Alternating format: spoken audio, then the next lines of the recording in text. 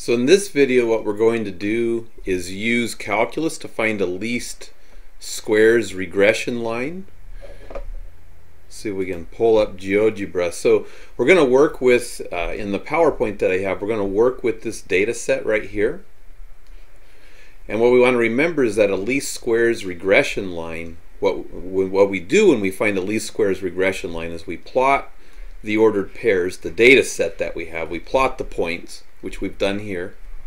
So we create a scatter plot, and then we usually use a computer or a calculator to fit the line of best fit, or the least squares regression line, to the data points. In this case, GeoGebra says that the model is y equals 5x plus 2.3 repeats, going to be 2 1/3 or 7/3. So this is the model for the data set. And the principle behind a least squares regression line, you have a scatter plot, and you're trying to fit a line to it, and you know that lines have the form y equal mx plus b. You're trying to fit a line to it so that the line's projected outputs for any given actual output, so at each value of x there's an actual output, the line is going to predict an output, and that predicted output will lie on the line, and it will rarely actually match up with the actual data that is used to create the line. And then you take the projected output, the model's predicted output, you subtract the actual output, and you get an error. And if the point is above the line, then the error is negative, and if the point is below the line, then the error is positive. But you get error terms. And then what you do to get rid of the negative signs is you go through and you square all of the errors so that you have squared errors.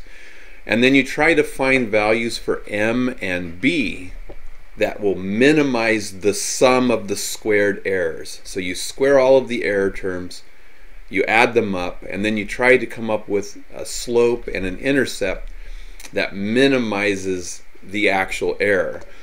So that's the principle behind it. So what we'll do is walk through and see how this plays out. Yes, I do want to exit ink to go.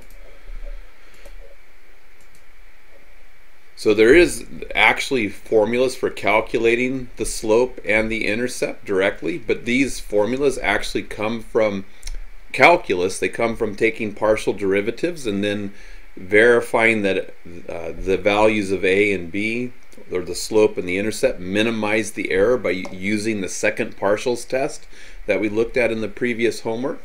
In the homework I have two examples for you to work through, and I want you to work through them by hand and not look up and use a formula. So the idea is to work through it kind of from first principles. So the idea is we have the set of data, and we just saw it from GeoGebra. We should get 5x plus, what was it, 7/3 is what we should get for m and b. But the idea is that we're going to have predicted values of y that come from our model. We're going to create a model y equals mx plus b, but our y values are going to be predicted y values. So the model is going to predict an output that isn't going to exactly match the actual output. So what happens is we plug in our values for x, and then our model predicts the output, or the y value. So we have mx plus b is how we get our predicted outputs. So the way that you work through a least squares problem is you plug your values for x in. So I plug in 0, I get b. I plug in 1, I get m plus b as my predicted output. I plug in 2, I get twice m plus b as my predicted output, versus here's the actual outputs. And then what you do is you calculate the error. So you take the difference between the model's prediction and the actual value. So we do it's really killing me today when it does that. Mx plus b.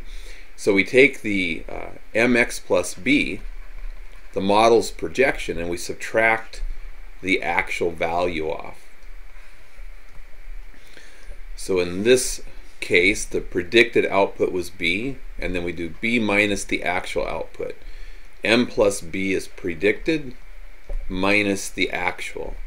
Predicted twice M plus B minus the actual. So there's the error terms.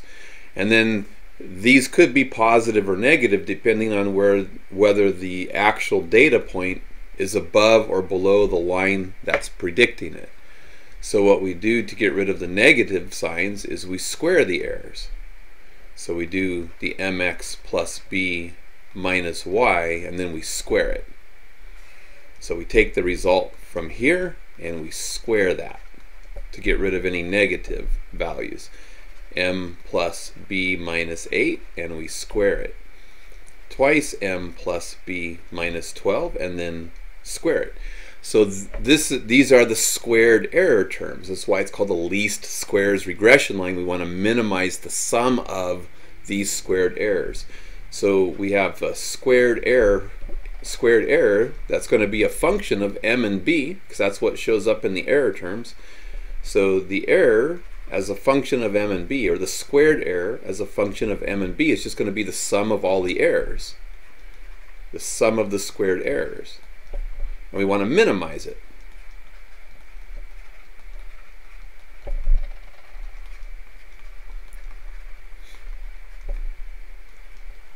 And to minimize it, to minimize the function, what we want to do is find the critical points for the function. So critical points, remember, those occur where the derivatives are the partial derivatives are simultaneously equal to 0, or where the partial derivatives are undefined. And for this particular function, the partial derivatives won't be undefined any place. There won't be any place where they're undefined or don't exist.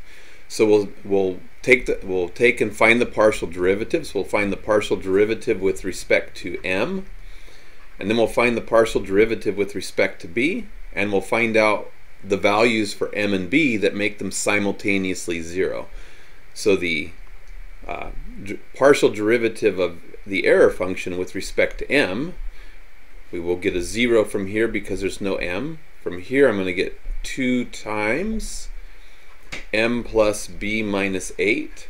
By the chain rule, take the derivative of the inside function, so the derivative of the inside is just 1, plus 2 times, bring that exponent down, 2 times twice m plus b minus 12, and then the derivative of the inside is just going to be times 2, so we're really going to get a times 4 right here. And then we can simplify this a little bit. 2 times m plus 4 times 2m is going to be 2m plus 8m is 10 times m.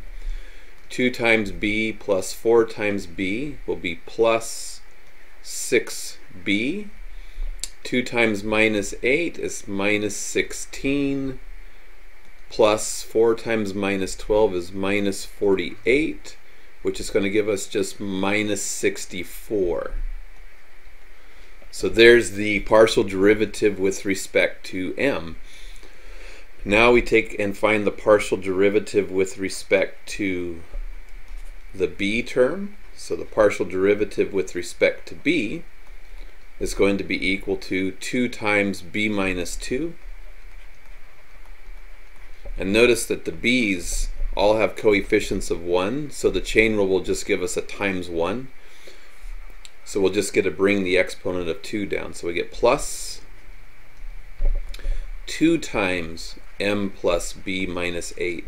Thing to notice I didn't square these out. That's just a lot of extra work. It's a lot easier to do the partials with them like this, rather than squaring things out first and then taking the partial derivatives. So we're trying to minimize the amount of work we have to do. So 2 times twice m plus b minus 12. And I didn't write that so nicely. That was m plus b minus 8. And then we can simplify things a little bit. We'll get a 2 times m plus 2 times 2m. That's going to be 2. That's going to be 6m. 2b plus 2 times b plus 2 times b will be plus 6b. And then we get minus 4 minus 16 minus 24 is minus 20 minus 24 is minus 44. So there's our partial derivatives. And then what we want to do to find the critical point is set each of the partials equal to 0 and find out when they are simultaneously 0. So we have 10m plus 6b minus 64, and we want to know when is that equal to 0. And from the other one we have 6m plus 6b minus 44 is equal to 0.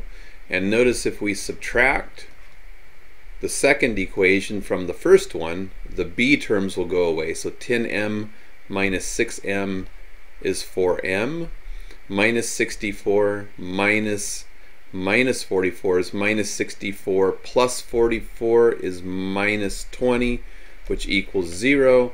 Solving this for m, we get m equals 5. We'll have 20 divided by 4 is the 5. That was the slope in GeoGebra. And then we just take this and plug it back into either of the two equations and solve for b. So we get 6 times m is equal to 5. 6 times 5 plus 6b minus 44 needs to equal 0. So we get 30 plus 6b equals positive 44. 6b equals 40, that'll be what, 14? And we'll be dividing that 14 by 6, which reduces to 7/3, which is our y-intercept. So we're able to find the critical point.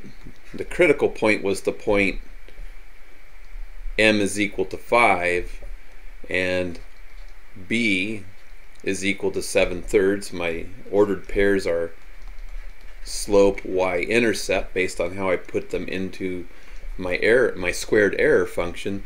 And what you would have to do to guarantee that 5 and 7/3 is causing a minimum is you'd have to run your second derivative test. You'd have to do the second partial. You'd have to do EMM. So when you look at this, it's just 10. And then you would have to do EBB, which is just 6. And then remember, you need the mixed partial. So the mixed partial is EMB, which is equal to 6. And then you calculate that discriminant, and you're going to get the product of the second partial. So you get 10 times 6 minus the mixed partial squared, and you get we get 60 minus the 36, which is going to be a positive number. And then you look at your mixed partials test, which says if the discriminant is positive and the second derivative is positive, then you know that you have a global minimum. So indeed, the critical point is a minimum, gives you a minimum error. So you want to use those values for m and b for your least squares or your least error line of best fit.